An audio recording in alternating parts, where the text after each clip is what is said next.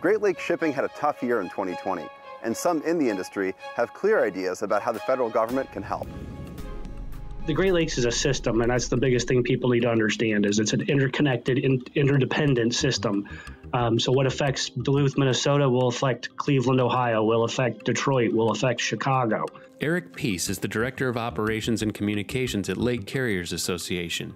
The organization represents the interests of Great Lakes-based shipping companies and tracks issues facing the industry. I mean, we've been doing this for 200-some years, and what's built up around the lakes is those facilities that can only take deliveries from our self-unloading vessels. We can operate and move 1 ton of cargo on 1 gallon of fuel over 600 miles. 240,000 jobs are tied to the maritime industry here on the Great Lakes. And those jobs are supporting the miners, supporting the longshore workers at the facility, at the ports, anything from the shipping, the actual vessels themselves with mariners on board.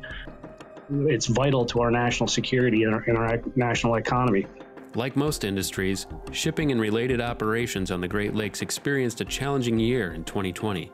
The pandemic, coupled with a number of infrastructure-related issues, forced the industry to implement changes that could carry far into the future. 2020 started off in January, February, looking like a strong year for the industry, and we are excited. It quickly shifted, as we all know, with COVID-19 coming into the United States.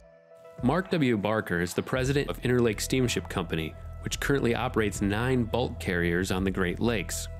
We started actually mobilizing some of our personnel ahead of normal, because once we got them on ship, we felt we could keep the ship safe. So by March, continued to fit out our vessels. We sailed our entire fleet, then only to have to lay up some of our vessels due to the shutdown, mainly shutdown of the auto industry, which then cascaded into the steel industry. The lack of demand for raw materials, while we understood what this pandemic would look like and how quickly we would recover from it. So yeah, our tonnage is down about 8%. Ian Hurt is Indiana Ports Director of Burns Harbor on southern Lake Michigan.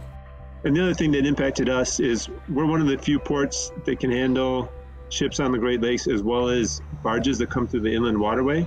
If you see barges on the Mississippi River, the Ohio River, or the Missouri River, those can come all the way to Burns Harbor. In Illinois this year, they were working on 4 of those locks.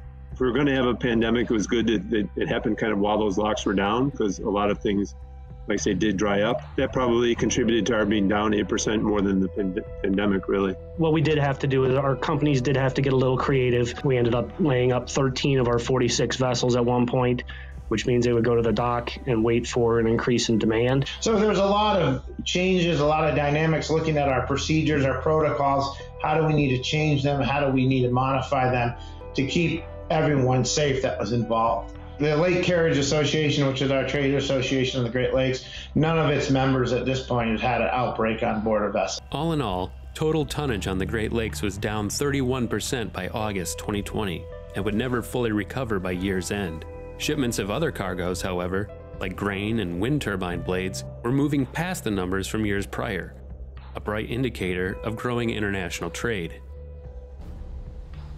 We struggled through a difficult year here, and we've all kind of sustained operations, and we continue to move forward. You know, obviously we're going to continue with having this pandemic issue for a while. I think anytime you face challenges in any situation, especially in business, it makes you look hard at your processes, and it also allows for change to happen somewhat quicker. And transportation will always find the cheapest route, then price is what's going to drive it, and so we've really got to do all we can to remain cost competitive.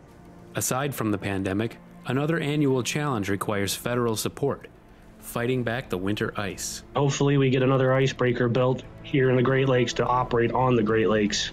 There's been ice seasons, in particular 2013, 2014, and most recently is 2019, where it's had a huge impact on the shipping industry, the ports, the facilities, to make sure that we can continue to move shipping here on the Great Lakes during the winter seasons. It's important to us that we can bring economic viability to the Great Lakes and economic benefit through shipping, but we also need to make sure we're taking care of it. Ian points to investments made under the Trump administration as welcomed surprises, and hopes the White House and Congress continue this support as the new administration gets underway. President Trump has very much done some things that you wouldn't necessarily normally expect from a Republican administration. They put a lot of money into infrastructure, provided the funding for the new lock at the Soo. I'd like to think that President Biden will continue that trend. You're going to see the Great Lakes economy continue to move forward, and the maritime industry will be front and center of that move forward in the economy. At Great Lakes Now, we aim to cover the Great Lakes region and the people who live here, like you. Please follow us on social media, subscribe to our YouTube channel, and sign up for our newsletter at greatlakesnow.org.